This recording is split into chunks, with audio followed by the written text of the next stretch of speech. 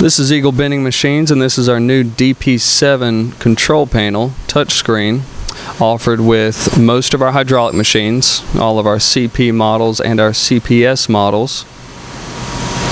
And this touchscreen control, it's very intuitive. Everything's laid out in a very simple manner, and it's very easy to create programs and duplicate programs, and you can also save your programs to a USB flash drive.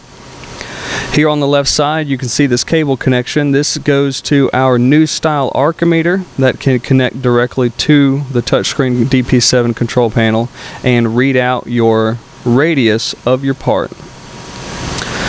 Now right here at the top you can see your program, total steps, step plus one, your position for that step, and this is our current position right here. When you turn on the machine, you're in this basic manual mode of operation. Right now I have the E-stop button pressed, so the hydraulics are turned off. I'm going to release this. The hydraulics come on, and I can manually operate the machine. We have this panel connected to a CP40H machine, which has a minimum of 0 and a maximum of 95.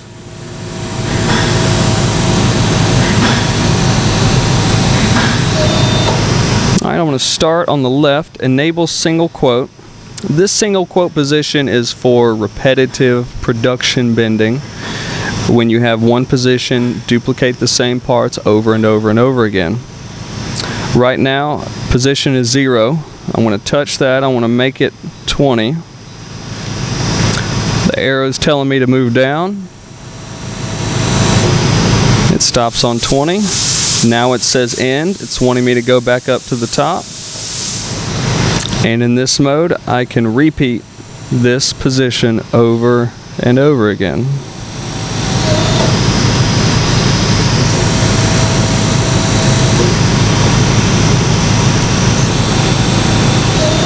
Now to disable this single stop quote mode, I can disable single quote, or I can hit the R button. The letter R right here, it is a universal reset. If you're in a program, if you're in the single stop mode, you can hit the reset, it will clear it out, or you can hit disable single quote and it will disable that. Our second spot is the self-learning.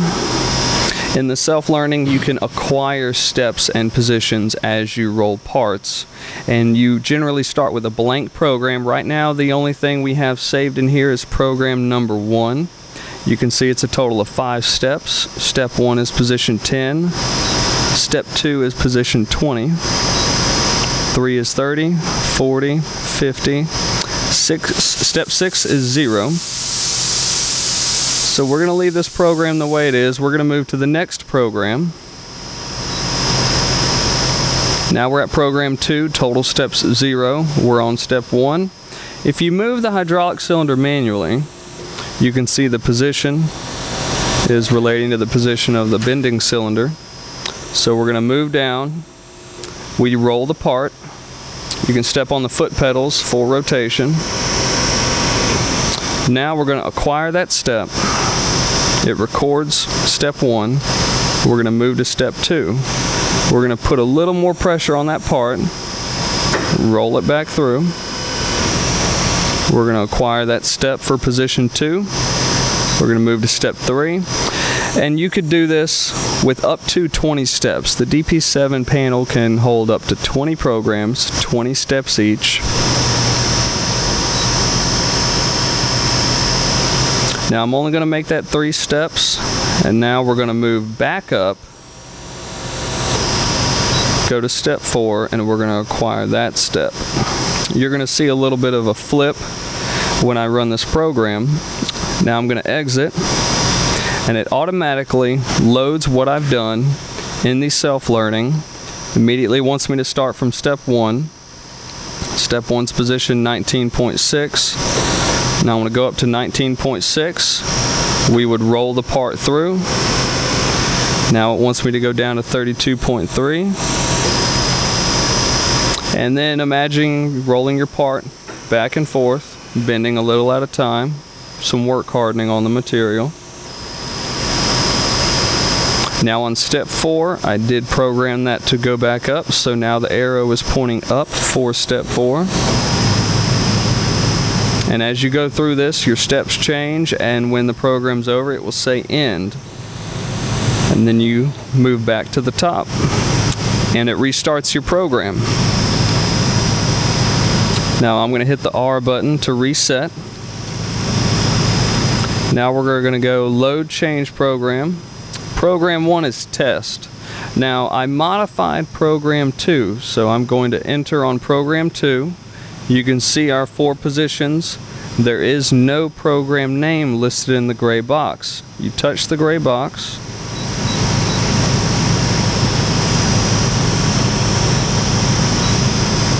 Label that test 2. Press enter. Now our program is named. You can go back, which will take us back to this. Oh, I did not save. When you make any changes, be sure to save. Now when I go back, the name is shown in the list. I can delete the program, or I can load and execute. And that takes us back to where we were originally. I am going to load program 1, which has our positions 10, 20, 30, 40, and 50. Load and execute. Starts me off on step 1, gives me the down arrow. I'm going to move down. Step 2, 3, 4, and 5. Now we'll move back to the end, and it will allow, it wants me to start the program again. I'm going to reset that. This bypass button right here, that is to, if you're in the middle of a program and you need to go past a certain point, you can turn that on or off. And then that allows you to bypass that program step. Now here on the left bottom we have our USB, import and export files.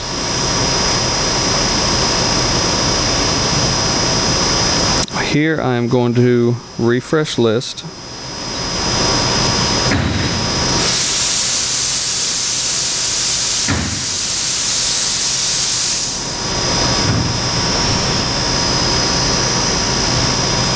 Now I will preview. There's nothing on the USB. See, there's nothing here, so it's not going to load any programs. Let's preview that. We have our program 1, and we can preview program 2. So both of those are listed. You can see your steps, and then you can export. So now I exported it onto the USB.